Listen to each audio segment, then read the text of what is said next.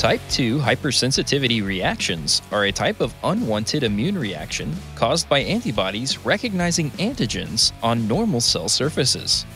Antibodies attaching to our normal cells results in an autoimmune attack by other parts of the immune system, or impaired function if the antibody binds to a receptor.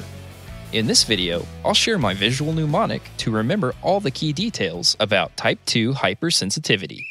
The sports scientists are joining us on the football field today, where we are using these special shoes to measure our kicking ability.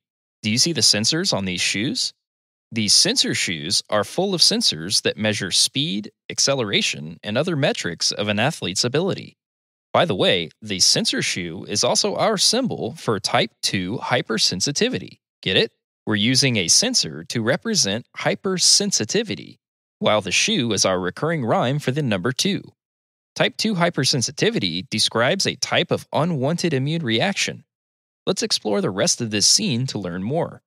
So if we're measuring kicking strength, we obviously need tees to hold the footballs. You see those Y-shaped kicking tees? Well, these Y-shaped tees kind of remind me of antibodies. You know, since antibodies are also Y-shaped. These Y-shaped kicking tees should remind you of antibodies, the main mediator of type 2 hypersensitivity.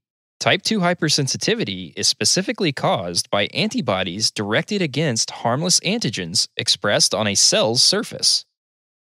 Watch the full version of this video at pixorize.com. There, you'll find a ton of other great content you won't find anywhere else.